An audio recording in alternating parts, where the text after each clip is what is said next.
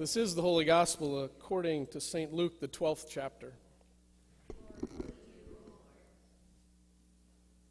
Someone in the crowd said to Jesus, "Teacher, tell my brother to divide the family inheritance with me." But he said to him, "Friend, who set me to be judge or arbitrator over you?" And he said to them, "Take care, be on guard against all kinds of greed, for one's life does not consist in the abundance of possessions." Then he told them a parable.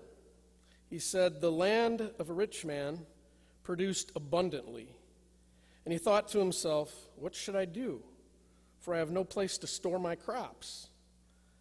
Then he said, 'I'll do this. I'll pull down my barns and build larger ones, and there I will store all my grain and my goods. And I will say to my soul, Soul, you have ample goods laid up for many years. Relax, eat, drink, and be merry.' But God said to him, 'You fool, this very night your life is being demanded of you. And the things you have prepared, whose will they be? So it is with those who store up treasures for themselves, but are not rich towards God.'" The gospel of the Lord. Praise to you, Lord. Please be seated.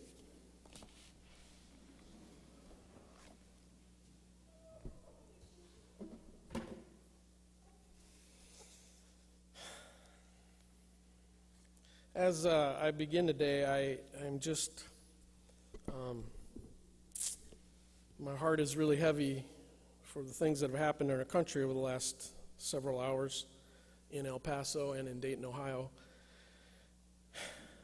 And let us pray. Gracious God, we pray for our nation, the United States of America. We ask, Lord, that you would be with those who have lost loved ones in Dayton, Ohio, and El Paso, Texas. And today, Lord, we pray for peace, peace which passes all our understanding. We pray these things in Jesus' name. Amen. Thank you. Verse 15 of Luke 12 says this, "And he said to them, 'Take care, be on your guard against all kinds of evil, for one's life does not consist in the abundance of possessions.'" This one verse makes me uncomfortable. It makes me feel guilty. It makes me feel like, what sort of hope do I have to relinquish myself from all my possessions? You know, our country is driven by consumerism. I don't have to explain that to you. If I were to ask you to raise your hand, how many people here have too many things in their home that they don't need, I think everybody's hand would go up.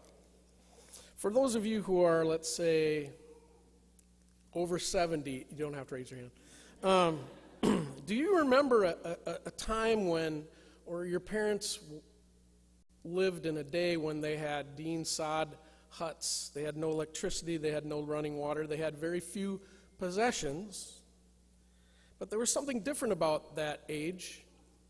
In that time, people would go over to each other's houses on Sunday, unannounced. They would eat together, they would play cards together, they would do things as a community, things that we're missing today. Could it be that there's a link to abundance of possessions and our sense of relationships and community? My mom died 15 years ago. My dad died just this year, and he left us an inheritance. Not so much money, which would have been nice, but he left a lot of stuff. And it's just my sister and I, and so we had to divide that stuff. My sister right now has her spare room, her downstairs, and her garage full of my dad's stuff. All things that I'm sure my dad thought was very important while he was alive. I, however, like Goodwill. So but I still, my dad, I'll give you an example. He had 16 toolboxes. I have some. If you would like them, please let me know. He had 12 cast iron toy cars from World War II. Okay. And my favorite one is that he has bags of bread ties that he saved. So we have a lot of stuff, and I'm sure we, as we all do, we think it's so important, but in our country we have this disease. It's called affluenza. We are very affluent, and if you've ever been out of the country, you will certainly find that we live differently than the rest of the world. And I'm upset that I've caught this disease. I just can't seem to free myself from it. I still think that if I had a 5-speed, black, 8-valve Camaro, I would be happy, right? But I know that's not true, and I'll tell you where that comes from. When I was 16 years old, my dad was a doctor, and so we had many more things than a lot of kids my age. And in fact, when I was 16, I was the first one in my class to get a car. Okay, and here's how it happened.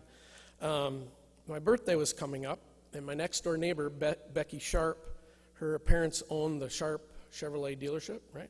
So she comes up to me a week before, and she says, "I heard your dad bought you a car." I said, "Really?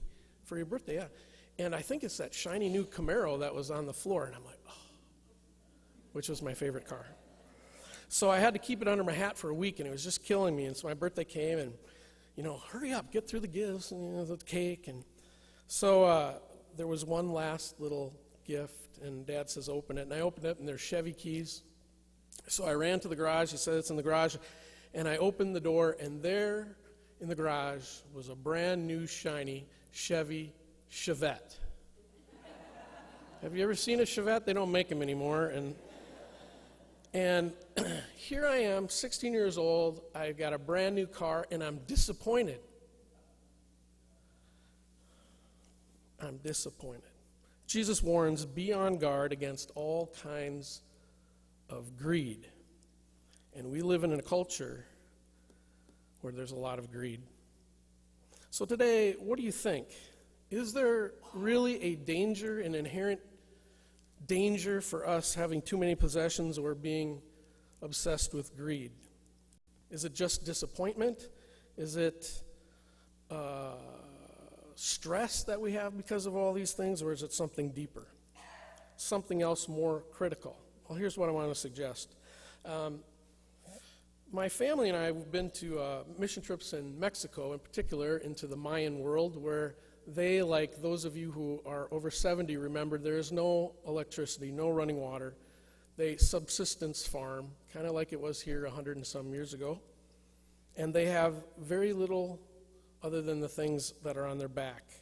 They have no drive-thrus. They have no deliveries. They are living off what God has given them. And my boys, 3 boys, I've taken them with us on these trips. And so I text them this week, and I asked them, I said, when you think of the people who live in poverty, what do they have that we don't have? And here's what they said, respectively: time, relationships, and community. Now, what are some things that we're lacking in our culture, in our day and age? Time, relationships, and community. Could our desire for stuff, abundance of possessions, be hurting our relationships to our loved ones, to our neighbors, and ultimately to God? So what are we to do? I keep thinking it's a lack of faith. If I could just let go of those things and honor the things of God and the kingdom of God. But what are we to do? We're not made for hoarding or consuming or collecting things just for ourselves. Maybe if I knew tomorrow that my life would be taken from me, maybe that might be enough to jolt me into understanding that there are more important things in life, things from above. Teresa and I have a friend named Craig. We actually met Craig and Diane on our honeymoon My parents gave us a cruise to, where was it? Like somewhere in the Bahamas there. And it's been a long time. And we were asked to be on this game show on the cruise, like the honeymoon show, where they have three couples up there and you try to answer these questions. And so we got up on stage and we said we were from Minnesota because I was going to school there at the time in St. Paul. And we got last, but this other couple noticed that we were from Minnesota, and so as we were walking down, they invited us over, Craig and Diane, and we got to be friends. So after the cruise, we started to get together and became good friends, and even took a vacation together to Wisconsin, right? Yeah, it was horrible. But Craig came over to our house one day and announced that he and Diane were getting divorced, and we helped them through that. And then as the years went on, we went to South Dakota. I went to be a pastor there, and I got a call from Craig saying, I'm getting married again, and I'd like you to do the wedding. So I came to Minneapolis. This was my very first wedding. I'd never done one before. And it was on Minnetonka, right? Minnetonka Country Club. Mm-hmm. And married him, and then kind of lost track. You know how you do that with people? You lose track of them. And he went on and he moved to Charlotte, North Carolina, and the years went by, decades went by. And then one day I received a phone call from him, just out of the blue. And I said, "Who's this?" And it's Craig. I said, "Craig, wow, I haven't heard from you. How are things going?" And he told me a little bit about his life. And then I said, "Well, I'm just wondering why you're calling." And he said, Did you see that Airways Flight 1549 that went down in the Hudson? Do you remember that? It's been a few years. A plane went down in the Hudson. He said, "I was on that plane." I said, "Really?" And he said, as we were hitting the water, he said, "I was sure that I was going to die." And he said, "Now I'm just calling people who mean something to me in my life, who I want to say I appreciate you." And he said, "I love you, man." And I said, "I love you too." Now I wonder if Craig found out something that I have no answer for. Jesus warns us and says, "Be on guard against all kinds of greed, for life does not consist in the abundance of possessions." So here's my question. What do Jesus' words today say to you?